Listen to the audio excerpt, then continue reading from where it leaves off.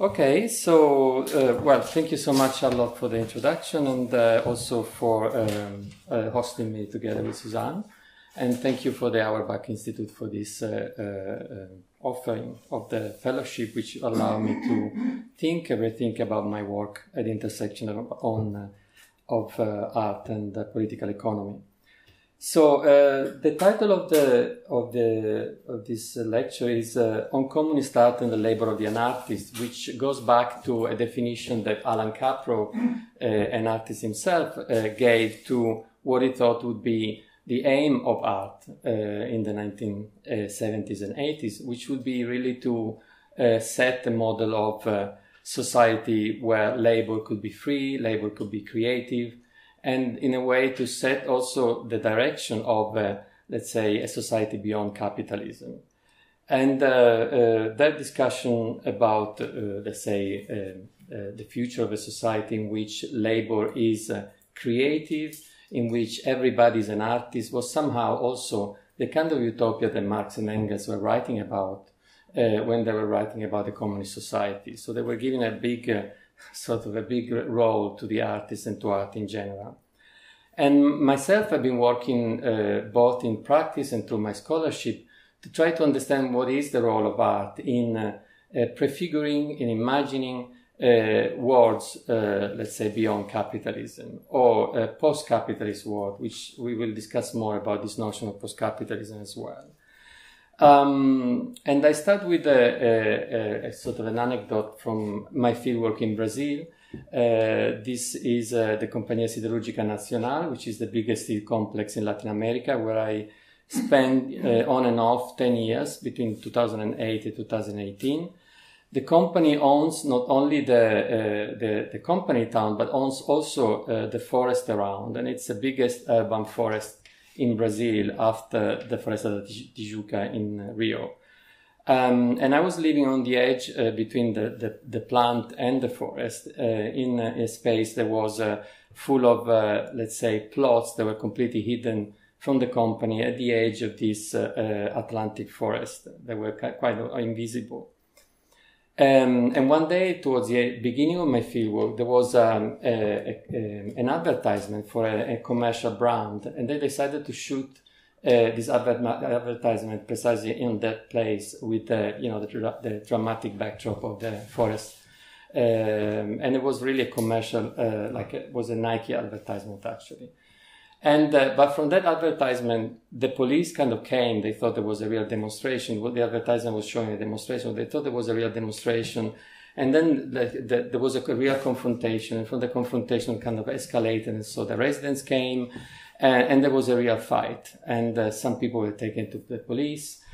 And from that, I kind of, the reason why I'm saying this, because what I'm really interested in is that kind of spaces that art can create in which it's not really clear what's going on. It's not really clear what kind of situation is happening. It's not really clear what kind of space we are inhabiting.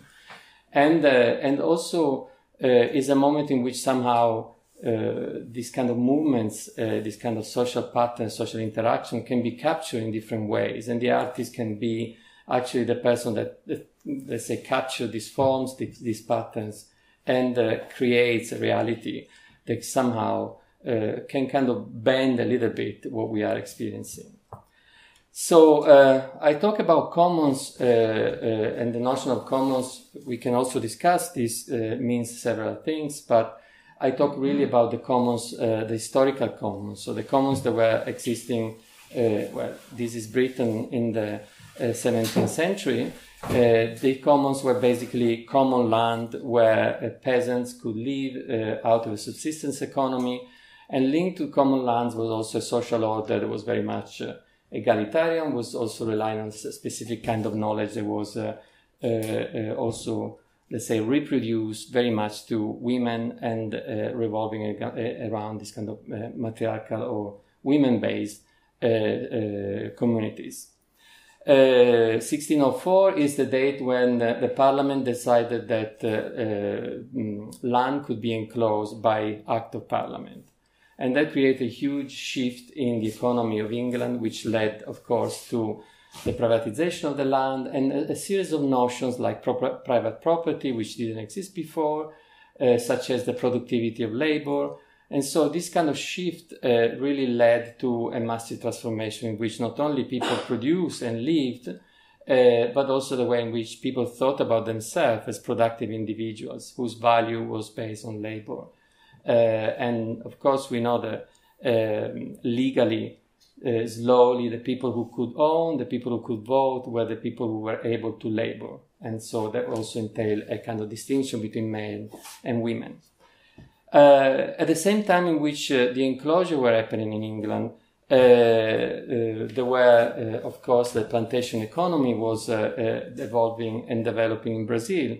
At the same time, the movement was one of capturing land, enclosing land, and creating these forms of forced labor. Of course, we're talking plantation economy, we're talking about also some kind of racialized system where labor was extracted also according to a logic really of violence. This is a quilombo that is very famous. The quilombos are communities of slaves, of runaway slaves, who basically created these societies that were very much like commons, where societies that were completely horizontal, where there were several ethnicities because the plantation economy was relying on people from different ethnicities, and where, let's say, the economy was kind of parasitical on the economy of the plantation, but was also a very much autonomous and self-managed economy. So this notion of the commons, I'm trying to really, through my kind of historical work, but also through my work of, let's say, engaging practices of commoning, this notion of commons continue to resonate with the way in which also artists and the early modernist avant-garde thought about their art as being revolutionary or being socially progressive. But of course, we are talking first about revolutionary art. This is one of my horrible watercolors that I do when I teach my economic anthropology, and it kind of sets up a little bit the framework, the theoretical framework of my work. So the issue is really looking at the, let's say, forms of the institution, modern institution, especially capitalist institution, as form of enclosures. A form of enclosure of movements, of life in movement, that creates some kind of ossification, some kind of, let's say, freezing of reality in the forms of objects, in the form of subjects, in the form of museums. And in fact, the important thing is that not only economy as a system of knowledge, but also as a series of practices, but also art as a form of practices and a way of thinking about human action or, let's say, human value, is a parallel system that reinforces the system of the economy. And so together with the enclosure of the factory, we have the enclosure of the museum. Together with the invention of the commodity, we have the invention of the artwork. And so, in a way, this framework is just kind of an anthropological framework, doesn't come from art history or from economics. It's really a way of looking at the kind of the different orders, the different rationalities or the different logics through which humanity feels that they have to enclose things in object or in spaces. But also the counter movements, so the movements of the commons are somehow movements of liberations of these enclosures. And so life in movements, this idea of the cosmos in movement was really what animated the early avant-garde, and of course was also what animated Taylorism, what animated also the Industrial Revolution, this idea that human beings were transmitter or this transmitter belt of this kind of energy that was the energy of the universe, this kind of energy that was electrodynamic, was chemical, was a really kind of complex sets of physical and chemical energy. And that, of course, the notion of craft was invented in the 19th century. It was really the idea of energy. Craft, I mean, in German, actually means energy. And so the notion of labor theory was really about controlling this energy that human beings as workers were conveying through the mechanical system. But the early avant-garde also were looking at liberating, using this energy to liberate humanity. And Nikolai Fedorov was one of the early cosmists who looked at the Museum of the Future as an immense membrane that would permeate the whole of humanity. And the aim of the Museum of the Future is really to improve the lives of humanity, so much so to even try to develop the kind of immortality and to resurrect the death. So the aim of cosmism was really to use this energy not so much to connect to the future as for the futurists, but to connect to the past, to connect to the ancestral past, to recreate this unity between present and past generation. But the idea was also of this invisible community, or this invisible commoning or in commons between different generations. And this was also the aim of Malevich. Was the revolutionary art was an attempt to show what was not visible, the invisible, an attempt to show what really could not be captured in the institution of the museum, in the institution of the painting, or in the object of the painting. And so the idea of revolutionary art is to create the space of non-representation. The idea of the revolutionary museum is the absence of museum. And of course, here you can see the paradox of art, in the sense that art can try to overcome representation, but in the end, you can see the cracks of the paints on the surface, and so it's impossible to represent the invisible. Irma af Klint was also another artist, was looking at the invisible, that was looking at these kind of patterns of psychical or cosmic energy, and she was doing that through her own community of friends and women, through which, let's say, she experimented this kind of access to the invisible. The avant-garde of the, let's say, 1920s, especially surrealists, were really using art as a tool to deconstruct and to criticize Western society at the time of post-First World War, in which Europe was, had kind of been following in a path that was really very dangerous. And so the surrealist artists suddenly tried to think about how, through their labor, through the, let's say, practices, they could start to undo some of the assumptions that capitalist society had about the role of the artist. So here, the notion of labor of the artist became really central, and with the found object, Duchamp wanted to ask, what is the value of the labor of the artist once the artist stopped producing things, stopped becoming the author of the commodity, but is simply someone who found an object and put it in a museum.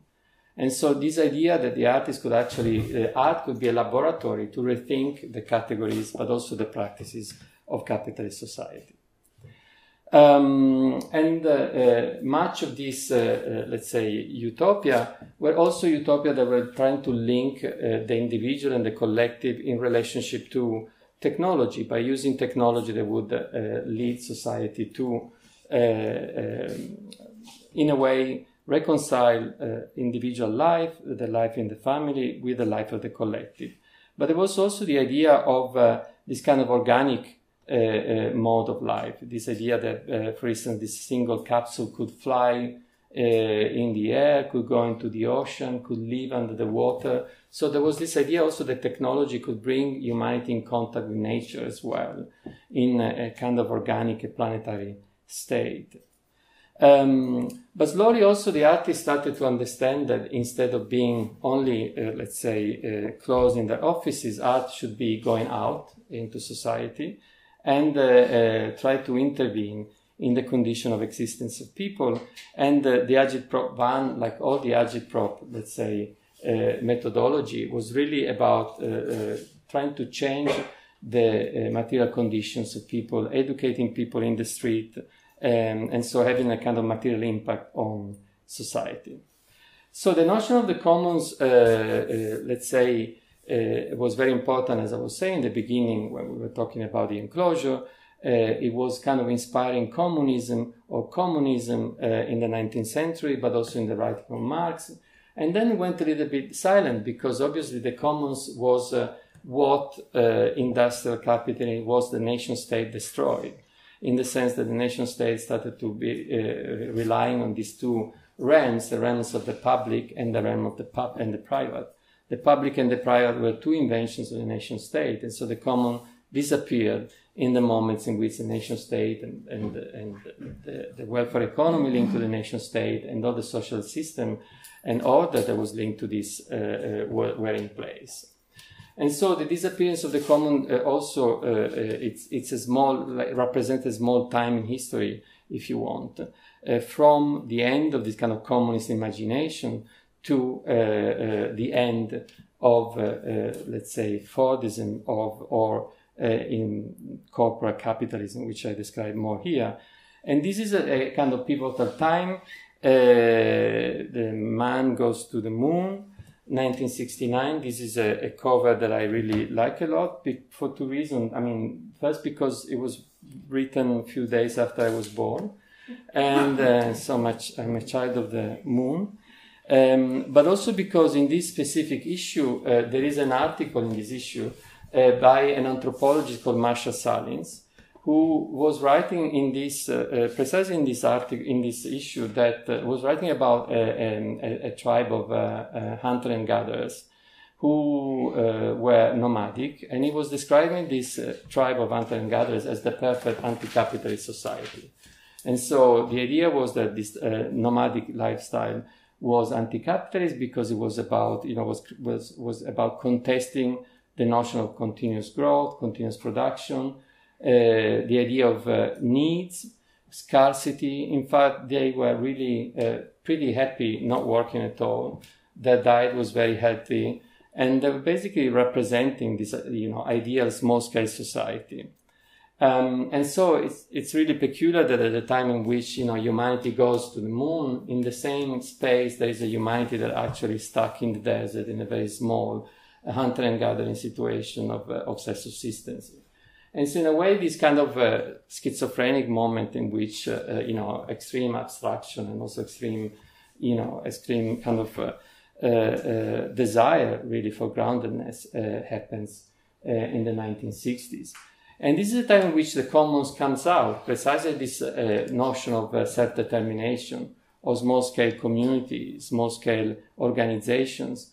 And it's also the time in which this happened, and this discourse about horizontality, autonomy, creativity is a discourse that is pushed very much by the youth movement, by the cultural movement, by the anti-state movement. And this is also a theme that Boltanski and Capello stress in the book, The New Spirit of Capitalism. There was precisely this moment of cultural revolution in which the state was criticized because it was too bureaucratic, too rationalistic. Corporate capitalism was criticized because it was completely unsustainable. This emphasis on autonomy, creativity, organization, self-organization was what led a new cultural shift in capitalism that led to the kind of small-scale, flexible capitalism that informed, the kind of Silicon Valley capitalism. Of course, this was also a structural moment because it was a crisis of Fordism that was created by the oil crisis, by the pressure from the labor movement, but also the decolonizing forces that started to reject the expansion of industry abroad. I'm gonna maybe quickly go through this, but basically trying to say that in the 70s, autonomous cultural organizations were very important in crafting a new wave of artists that were very critical both of state, let's say art, of museum, public museum, but also very critical of the market. 1971, the kitchen was an incredible autonomous space where, Andy Warhol, Yvonne Rainer, and this is very important space in Belgrade, which was very central for criticizing the new form of kind of state, let's say, the state bourgeoisie, but also the kind of mixture of capitalism and communism was seeping into Yugoslavia. So this is the start of the artist as an entrepreneur. And so the artists start to actually become directly involved in projects of economic change, of economic redistribution. A famous intervention of Joseph Beuys at Documenta. He planted 7,000 oaks, but also this was a part of a broader project that he was leading about sustainable agriculture that was starting to spread around Italy, around Germany, and I saw him involved in the founding of the Green Party in Germany. His idea of sustainable agriculture was again very much linked to this kind of idea of kind of psychic energy that we would get from the earth, from the contact with the earth, but also from circular kinds of economy that would come back to humanity and regenerate it. It's also the moment in which artists start to develop this relational aesthetic or this kind of relational art, where suddenly it becomes kind of central for artists to create this kind of social gathering that are impermanent, that we don't really know if they are art or they are parties. And the Thai artist Rikrit Ravanilla was quite famous because he was throwing big parties, big lunches, was cooking for the public in the museum. And so, but that was started a big shift in art, because art started to imagine the common in this kind of very impermanent, very leisure-oriented way. And so the idea was to imagine this, like the political side of this art was to refuse any kind of identification with class discourse, with discourse of social change, of big narrative of revolution. The idea is that here gathering were impermanent, were based on some kind of chance encounters, and you had to adapt to each other in a way that was flexible and was apparently quite democratic, or if not life-changing. So this relational art morphed in different kinds of sort of version. This was a giant slide that Kastenholler put at the Tate Modern. This idea of participatory art, where the public started to actually become involved in these games together with the artist. More importantly, there was a new generation of artists who started to be part of the urban regeneration of the cities. And starting from this project, like Rick Lowe, who was a scholar of Susan Lacy, another artist that was really important in her work in Auckland, basically it was a project of recuperation of this slave architecture, and which the artists turned into residencies for black artists and low and kind of housing for low-income black families. The artists got involved with the municipality in financial project, in kind of planning financially with the municipality. And actually this economic involvement turned this artistic intervention into a business, and also turned this area into a very kind of gentrified middle-class area, so creating a lot of problems within the community itself. And in a way, is this kind of relationship between gentrification and art project that started to be very central to the notion of activism, or the art activism in the 1990s, in the 2000s. So this was another struggle against gentrification of the port area, where two artists started to involve the local residents into planning through forms of kind of creative games or creative coming together. Susan Lacy, this is a project that lasted 10 years in Auckland. A very beautiful project that was, the aim was to basically give to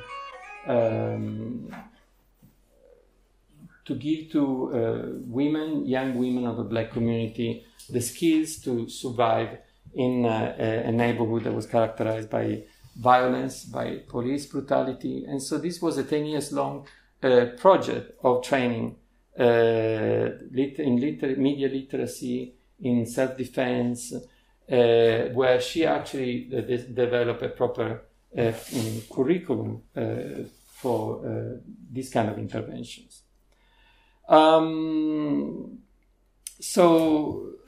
The art that started to get involved politically in the 2010 was also an art that was responding to this new kind of, let's say, forms of gathering in the city, forms of city occupation like Occupy, and of course the so-called revolution of the square. And so slowly in 2010 there was a big shift in the power that organization had in redefining the economy of cities. And this is because the shift, of course, of the global economy, especially in the West, from industrial to post-industrial, meant that museum, cultural organization, tourism became the main motors of cities. And this is where, when David Harvey was writing his book, Rebel Cities, saying that actually there was this shift, historical shift, that led cultural organization to become really powerful, but also to self-determine what is culture, and to self-manage what is culture. And so the idea of artivism, of art activism, developed, spread around, let's say the art world. We don't know if this is real art or is just activism. We don't know if this is real activism or it's just, moments in which this performance happen, and then they kind of get lost, and maybe they get recuperated in some, publication, in some kind of advertisement. But this is also the point I'm trying to make, that art is also a process that by entering into politics, by trying to, let's say, coalescing politics in some kind of artistic output, often still authorial, it's a mechanism that often, let's say, either aestheticizes politics or, let's say, makes it, in a way, blocks the moment of political activism, or kind of in processes that become actually counterproductive. Anyway, this is the idea of the useful art, art that is involved in activism that Tania Bruguera developed. She's a Cuban artist, very well known. She comes from a background of art and activism from Latin America, where actually artists were real activists, in the sense that they had to operate against, let's say, in the shadow of a state that was very repressive. And so all these issue of artist activism really come out from the tradition of anti-dictatorship in Argentina, in Brazil, forms like the Invisible Theater of Augusto Boal, where really artists try to do strange actions in public so that they could undo, the order that was imposed by the state. And so 2010 is a moment of, like David Harvey was saying, the moment in which the economy of cities started to shift, the political balance of urban politics started to shift, and these are the big occupations that happen in Italy, in Spain, in Greece. Artists occupy their institutions and start to self-manage them.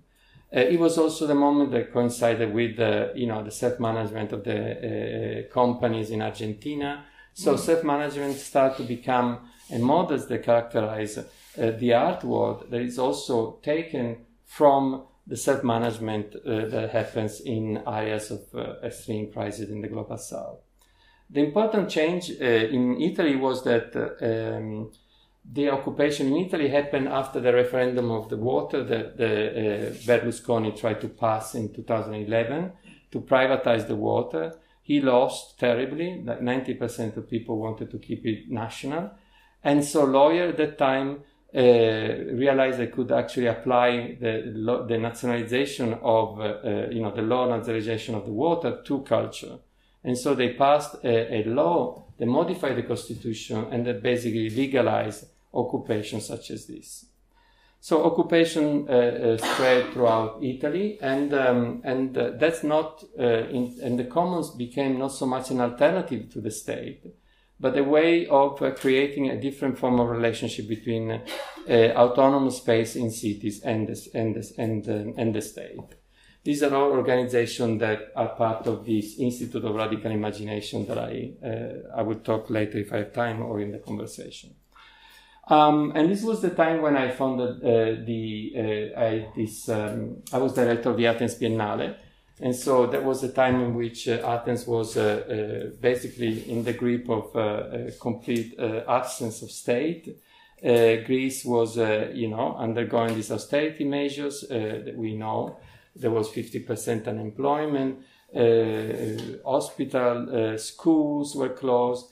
And instead of the state, there were this kind of solidarity organization that was managing everything. There were solidarity schools, solidarity clinics, solidarity lawyers. And there were also neighborhood organizations that were kind of linking all these structures. And so with the Biennale, I tried to turn the institution of the Biennale, that normally is like an art institution. It's just it's just for 2 years you commission artists, you make a program in the usual way in which you would create a car. You would produce a car, you create a commodity. Whereas with the idea of the Biennale was that I would first involve all these organizations that were already out there, including rural cooperatives, including hackers, peer-to-peer groups, in the planning and in the making of the Biennale, but also in commissioning artists who would be willing to actually work with the Biennale on this issue of austerity for 2 years. We commissioned Susan Lacey came to work with us, Tiesta Gates. A lot of famous artists who actually were really interested in working for no money, but for a project such as this. This was the building that we occupied, is in the center of Athens. It's a huge, wonderful neoclassical building in the center, which we cleaned, we put solar panels, and we invited artists to live in. And this is how it started, the Biennale, with the General Assembly, where we decided the direction of the Biennale. I want to just say, incidentally, that was also the year when Documenta was in Athens. And so there was a big clash of, visions between Documenta and the Athens Biennale. And so now we are at a different moment in which museums are not anymore supporting cultural organization. I mean, I have to say, to not clarify that moment of, militant organization, the moment that David Harvey called rebel cities, but also made possible because museums were involved very heavily in supporting social centers and occupations. So Reina Sofia, MACBA in Barcelona, they were all museums that were supporting militant organization, and that this kind of coalition led also to the formation of Podemos, Syriza, and so there was a real moment in which actually art institution could make a difference. But that changed, and we know that the kind of a general right switch in municipality, but also there was a kind of popular reaction towards this militant museum that were often public. And so the idea is, you're using public money to do politics, and in a way, how can you be accountable? And so the idea, the commons as well was started to be perceived as something that a minority of people wanted, whereas museums should be public. And so the institutional museum also, because of the decolonial conversation, started to be problematic. And instead of talking about the sort of radical museum, as Claire Bishop talks about, we are talking about abolitionism, and so how you can turn a museum in a kind of in a decolonial museum. These are my friends, Decolonize This Place, who have been doing a work of opposition to the museum since the time of the Guggenheim, and now with the MoMA. So decolonization meant that either you change the museum, or as an artist you do something abroad in the Global South in collaboration with communities in the Global South. This is Renzo Martin, who basically set up a community of makers in Congo.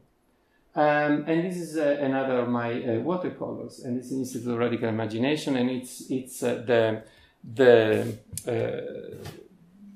basic institution I set up with this series of museums, Reina Sofia, MACPA, SALT, and this social, let's say, group of social activists that I showed before. And some scholars, such as myself, who are interested to actually use this collective to push towards post-capitalist imaginaries, but also policies. And so we are working very much with the economy in sort of practical terms, but also in terms of creating an art that is inspired by visions of society beyond capitalism. So in terms of what we do sort of empirical project. And as I was saying, I was an economist, so I'm very always excited to try to put in practice economic policies or projects through art practices. So I kind of experiment them practically through these projects. And so we have created, for instance, forms of demonetization of the economy. We can talk more using, blockchains, cryptocurrencies, DAOs, peer-to-peer exchange.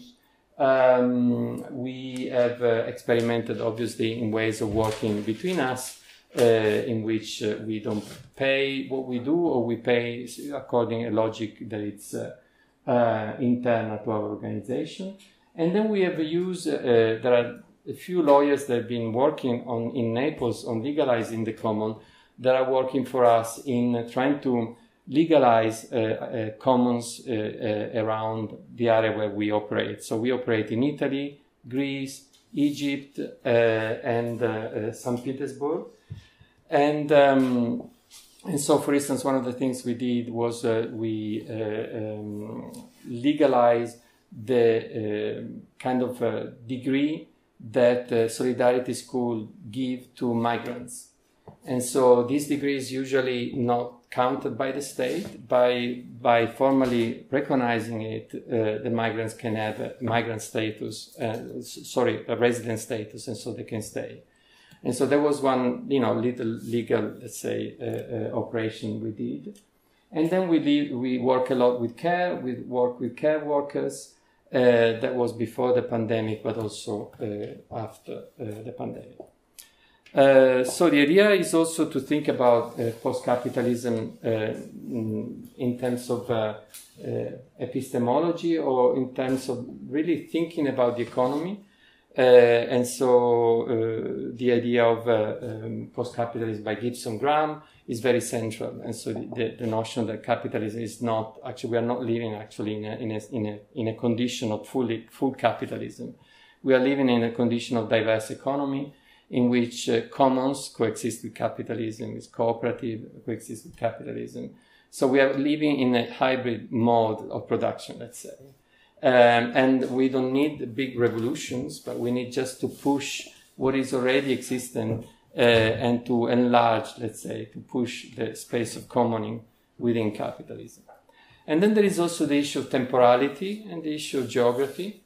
And so commons really, it's not necessarily about discovering or producing the new, but it's about also reevaluating what is already there. And this is part of the indigenous, let's say, movements of indigenous knowledge, is really to reconnect with practices, historical practices, ancestral practices that already exist.